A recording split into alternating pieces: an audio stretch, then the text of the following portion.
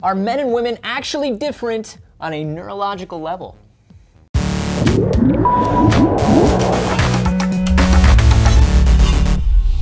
Anthony and Laci here for D News, and a new study was just released showing that men's brains are better at acoustic size judgment. USA! USA! Are you telling me that you can tell how big someone is based on their voice? Yeah. Yeah, okay, yeah. I don't know if that's really a big win. And honestly, like, what are they basing that on?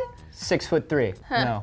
You know, that is an excellent question. You know, we see a lot of these studies about men and women supposedly being wired differently, right? Like, you hear men are better at math than spatial relationships, and women are better with language, and they're better worriers than men. Yeah, my brain is better at worrying. Like, what does that even mean? I wouldn't worry about it. We're just wired differently, Laci.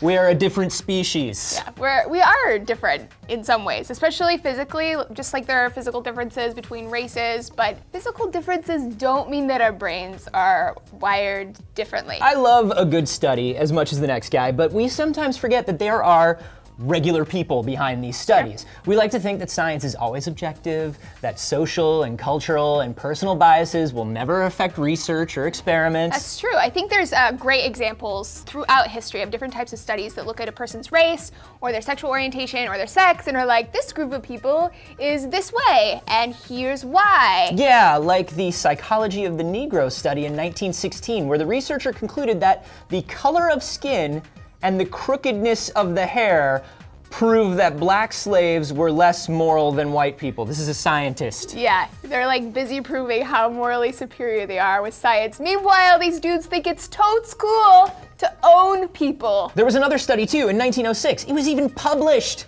in the American Journal of Anatomy. They let this thing through. It claimed that the Negro brain was smaller than the Caucasian brain.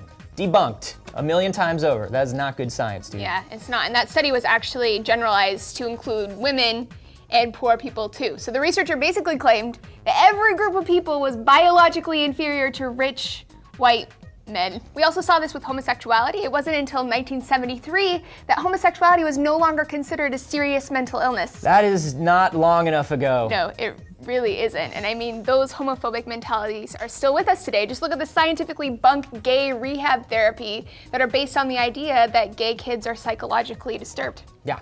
So coming back to the hardwired sex differences, many of these differences are learned. So from day one, you know, you have boys that are given toys like the Mad Science Lab and video games and sports, which all improve spatial reasoning.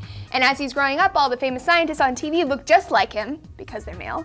And his school teachers believe that boys are better at girls in science, and he's given extra support while girls are steered instead toward things that are like languagey and spoken word. Yeah, we actually saw a study about how subconscious biases affect the success of girls versus boys in science a few months ago. Yeah, it did a D News on it. So these are just a few examples of the things that absolutely have the power to make gender stereotypes a self-fulfilling prophecy. And it doesn't mean that we have like these rigid, hardwired different brains. It means that we also have different socialization. Yes, and that socialization could actually be the reason that we are seeing what look like physical differences in the brains of men and women, because it's all about neuroplasticity. Your brain is always growing, it's always changing, it's drawing new pathways, it's responding to new information. If you keep repeating the same tasks or practicing the same thing, your brain physically changes in response. It's extremely malleable early on in life, so you're learning to speak and move and interact and stay alive, and your brain just rapidly custom builds itself